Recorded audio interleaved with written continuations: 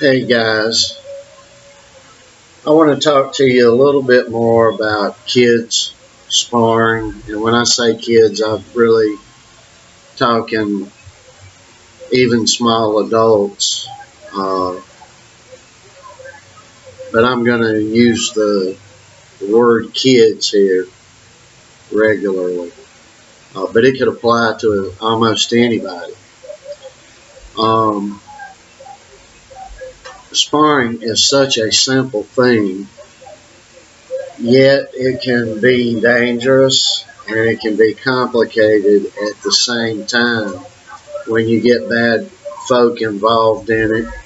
Uh, if you've got a kid at a gym or you are a kid at a gym, um, you need to be careful and be aware of everything that's going on around you. Have your ears open and listen, because you can do the least little small thing and somebody get upset and try to set you up in a sparring session. And this has happened since time immemorial and will continue to happen. Now, if you are a parent, I had somebody talk to me last week, a wonderful, wonderful lady, and she's got a big kid. I haven't seen him, but I know he weighs a lot, and I know he's 6 feet tall, and he's 14 years old. So I don't know his body type, but I know he's big. And she was talking to me a little bit about having a hard time getting her son placed in some sparring. And so this could just apply to anybody, but specifically to her. Number one, you've got friends that will guide you and could probably tell you better than me in closer to today's time. Back in my day, you just got slung out there and as good as you just got in there with better people. So as you raised up the line, they'd put somebody in there better, so it'd be like this. And but these old men knew better than to let a kid get in there and really, really. Now, kids got knocked out. Kid or two lost a tooth. A constant getting the wind knocked out of you. Most younger folks don't even know what that means. It's a god-awful feeling. Your lungs collapse. They will not immediately open, and you are trying to breathe air in, and you're stuck. Nothing will happen. And you have to wait for your diaphragm to release and your lungs to open up. And this is a very scary feeling because you're gasping for breath anyway before you get the wind knocked out of you and your lungs deflate. And it's almost like sucking the air out of a plastic bag, and it's all crumpled up, and then you let loose at the top of it, and the bag will just open back up on its own, and you have to let it open back up on its own. So that's a very scary situation, and getting knocked out is scary.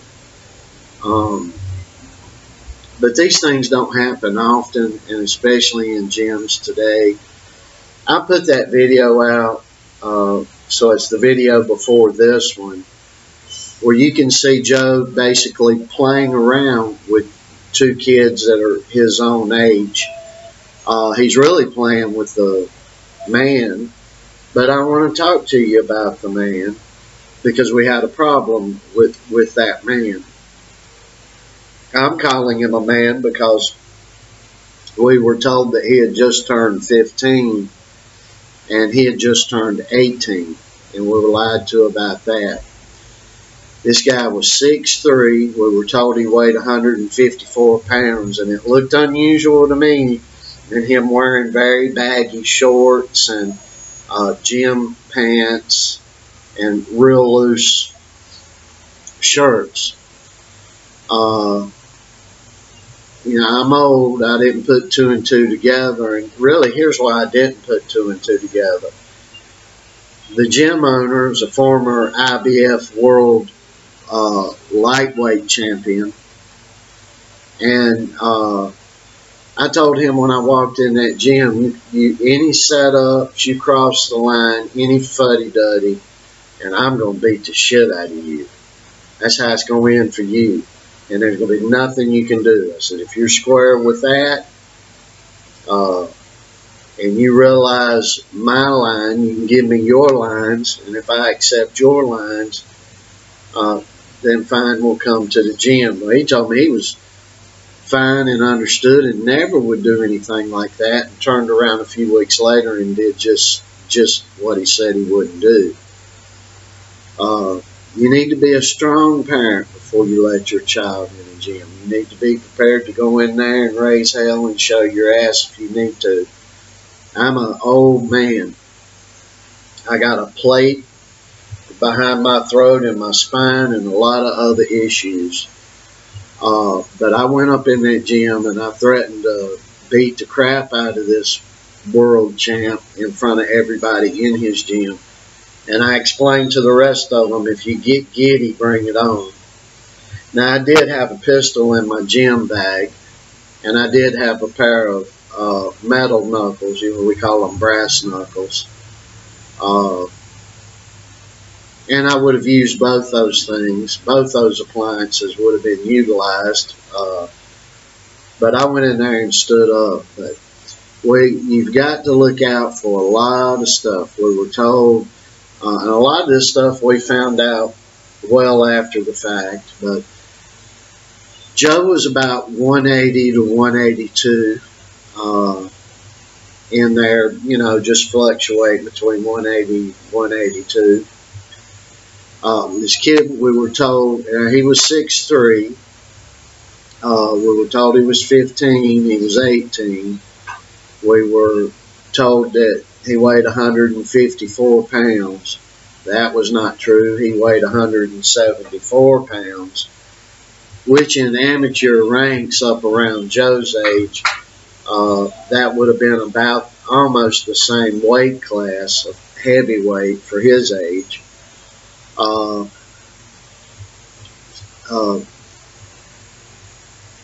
The world champ, we had a sparring session with the boy, and the world champ was coaching the boy. And here I am, my Spanish is very limited. It intimidated Joe. I didn't know what the hell was being said. And after it was said and done, I intimidated this man. And I intimidated this 18-year-old boy, had his dad down there. I intimidated him, and I intimidated everybody in there. And the boy left the gym. We stuck around for a couple of weeks. We didn't want to stay there any longer, but we did. We stayed long enough to ensure that boy left. And what that boy has to deal with now, he can't go in a gym anywhere. We live outside of a big city called Bucaramanga here in Colombia, and there's gyms all over, and he can't really go in one and feel safe because he knows we're hopping from gym to gym. We're not making a home at one gym. The home gym is in our home. I've got enough equipment to probably almost open 2 gyms, so we're lucky. But if you're in North America or you're in Western Europe or the UK, I don't think you're going to have any of the problems that we have experienced here, which has been a whole host of them. Joe's tough. He was able to take it, but Joe is old school himself. I threw him to the wolves. There's a reason why you throw a kid to the wolves as well. throwing a kid to the wolves will keep a kid from getting hurt. Doesn't that sound crazy? But it's the truth. You put a kid in there against a supreme adversity and let them take a pounding and see if they can handle it right at the beginning. Because if you're thinking about competing, now you can go ahead and just train as a boxer and not compete, and that's great too. I encourage that for all boys, everybody, and girls too. But Joe was in there with the Wolves, and I've said it time and time again, a guy that was a very good Venezuelan prize fighter beat the crap out of Joe 2 or 3 times a week for 7 to 8 or 9 weeks. And Joe's tough. He can take a punch. He can do it all. But I wanted to put up the sparring that I put up here because one of them, maybe 2 of them, is a little aggressive. So I would call it a medium spar. Joe is always holding back in any sparring. And that's because this kid can punch. I mean, this kid can hit. There's no embellishment going on with that. He can hit. And he knocked a boy out in Ocanya. We had a funny story about it, but in reality, we were very scared about that. Number one, we don't really want to hurt anybody. If he's in a competition, it goes. It's on. Now, I mean, that's the sport, but in sparring, he's always holding back. He's always moving slow. He's always throwing slow. And a portion of that is because of what we experienced in Ocanya with this one kid. And but you see, Joe's kind of medium. Probably, Joe, when you were in there with Diego, how many percent you think you were going? About 35, maybe 30. All right, so he says about 30. I think it's probably about 35. But, you know, he's moving slow. He'd speed up to try to catch the guy, but when he'd go to pop him, then he'd back off. And he hit the boy pretty hard a couple of times, but he didn't hit him hard for his punch. So, always looking out, always, don't want to get in and just hurt a kid. But when you see him with the other 2 kids, he's going very gentle. And basically, he's letting the other kids hit him so he can move and get winded and get a good workout, and so that the other boys can master their craft. And that's what it's about, and that's who you should have your kid around. But back to the wonderful, wonderful mother in the United Kingdom, I would suggest to you that since your son is so big, I mean, he's bigger than Joe, and Joe's big. Joe's just a hair under 5'10" right now, but now Joe weighs 190 pounds, and it's solid. So, but I know if your kid's 14 and he's 6 foot, and you were talking about him losing weight, I don't know that I would suggest that for him right now. I'd keep the weight on. I'd keep pushing forward if he really likes the sport. And I would talk to the trainer in there about getting guys that are a lot better than your son in there with your son that can move, smaller guys. But there may be some bigger ones in there that can move really quick as well. Maybe guys that can move really quick that are bigger than your son. And I would talk to the trainer about getting him in there with those guys, but those guys not giving him the 1-2 and the workover. those guys helping him hone his skills and allowing your son to hit them for the time being. And if your son ends up getting in some tournaments now, I don't, if he's 14, I believe if you're at 174, 176, you're, for the international rules, he would be a heavyweight at that age. So if he's over 174 or 76, it's one of those. So he can get in there and compete as a heavyweight in his, I believe he'd be an intermediate class at 14. That's how it's labeled here for Joe. So I would think in those terms and just keep going and keep proceeding. But it is good that the trainer is having issues with figuring out where to place your son, because that means they're caring about what's going on. And that's exactly what you need. But you just got to put your heads together and try to figure something out. But you've got a lot of friends that know more than I do, just on YouTube alone. And they'll get you straightened out. And to everybody else, just really, no matter where you are, you got to be careful with your kid. This is a contact sport, and Joe's very intimidating, and if other kids will try to hoodoo him, and especially with me lurking in the shadows, these kids will try something on anybody, you know.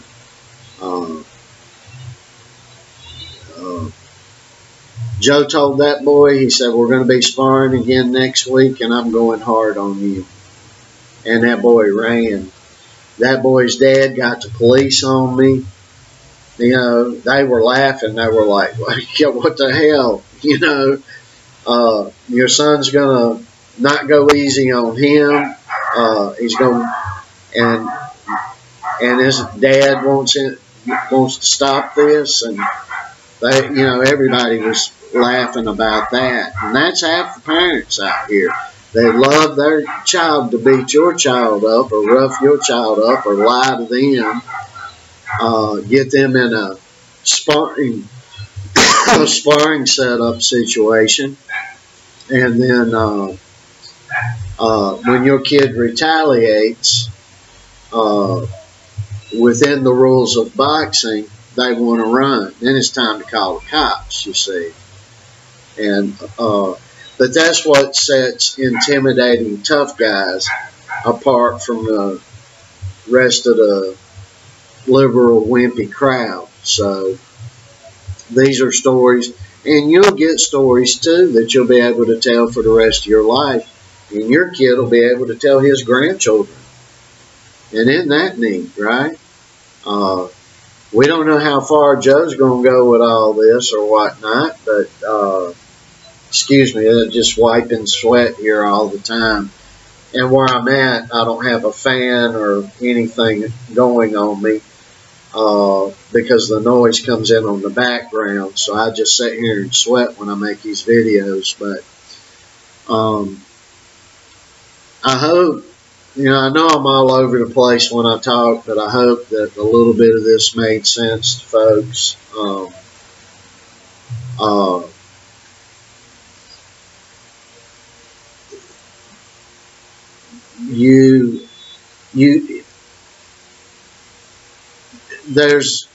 And I've been told this, that you start hard and then you go soft to set the parameters on things. I don't necessarily know if I believe that's a good idea, and here's why. You don't know who's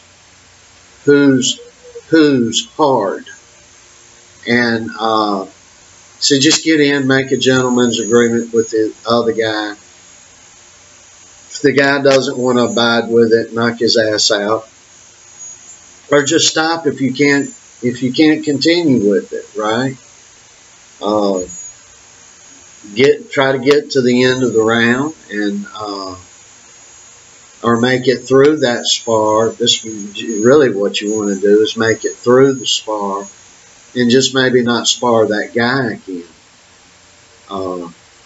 You know, or go to a trainer. There's a lot of times you just got to go to an adult. You should when you feel the need to.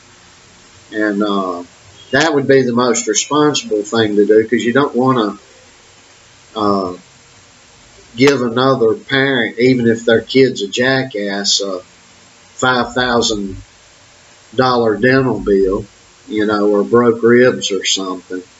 And, you know, kids can be kids. They upset one another, and we do too as adults. So they just use a reasonable degree of common sense, but there's always some way to figure something out. Right now, Joe hasn't been sparring for a while. Right now, I'm in no pressure to do anything. People find that odd, right? They're like, rush to get it, rush. Get in these, be in these tournaments, be in these. Joe's had a crap load of matches already. He's won all of them, with the exception of one, by TKO, by stoppage. There's not a lot that's necessary for him to go do. And I'm at the point right now, I'm real hesitant in what I'd choose to show somebody. And my mode of thinking is, Mike Tyson, I believe, had 29 amateur matches. Now, he didn't start fighting pro till he turned 18. So he had 4 years there. He had 29 matches in all that time. Well, how could that be? Because Cus D'Amato was doing the right thing with him. He was moving him slow. And boy, oh boy, did it work. It worked greatly. And this is why I'm not so pushy with Joe. We are going to a tournament. It's not going to be too much longer. I've actually put 2 tournaments that he should have been in off here in the past 4 months due to us being where we're at, and we're in the process of getting the place to move to. Nothing seems to be working out with that, but I'll work it out if I have to go buy a place. I'll do what I have to do. And it's going to happen in this coming month. It's going to happen soon. But once we get comfortable, he's going to go to Bogota and Cartagena and participate in a couple of tournaments in each of those respective cities. And then we'll probably wait 2 years. I don't know what we'll do, but we're in no rush, no hurry. Honing skills is a wonderful thing to be doing. A wonderful thing. We do have a line of sparring coming up next week with Joe. It will not be with kids any longer. It's going to be with grown men. These men will be in their 20s or 30s. And, well, why would you do that? Because that's what he needs. It's not going to benefit him to get to stroking around with a 15, 16, 17-year-old. Just not going to benefit. May benefit his cardio, and he enjoys doing it, and it may help the other guy. And if he chooses to do it, he'll do it. But it's not going to benefit him greatly. You know, he's going to have to be in with grown men. And we're going to do that. That's what he wants to do. So that's where we're at. But just be careful in these gyms. You've got to be in a gym where the trainer or coach, whatever they want to label themselves, or trainers or coaches are watching what's going on around them. And although I'm not a system guy, I don't like I think it's an assembly line and I don't really like it, but I understand you about have to do that when you got a lot of people in your gym. But there does need to be a systematic system in place to be watching what's going on at pert near all times and having others out there that you trust. And so that's the key. But when you first go into a gym, you got no business sparring. Joe did, but I was standing right there, and I know what I'm doing, and I know what these environments are about. But you as a parent, if you put your child in a boxing gym, it ain't gonna kill you kid to be in there for 7, 8, or 9 weeks before they even spar. One thing your kid's got on his side is time, but folks don't seem to utilize time or use it for the benefits that it can produce. But anyway, I've rambled on long enough. Hope this helps you out in some way, shape, or form. Hope maybe some things that Joe's went through or that I went through in the past, that anything we've told you helps you out. Don't let it scare you away. Sparring is something that is worked up in and worked up to, and once you get popped a little bit, it becomes more of a normality to you. It's not a pleasantry, but it becomes a normality to you, and you can deal with it because boys have been dealing with this since time immemorial. So if boys have been doing it forever and a day, then that means you can do it too. And mom and dad, that means you and dad, or you and mom can let your kid do it. So God blessings to everybody. I know this was rambling on. Probably left out 20 things I wanted to say. As soon as I hit the stop button, they'll come to the front of my brain. But much love to everybody. Remember this, if nothing else. Get your child into a gym if they're going to box or any type of contact sport where great respect is shown from the people that are running the place or own it, and that they are instilling to be boys and girls to be gratefully respectful to others as well. And if you do that, you won't go wrong. See you later, everybody.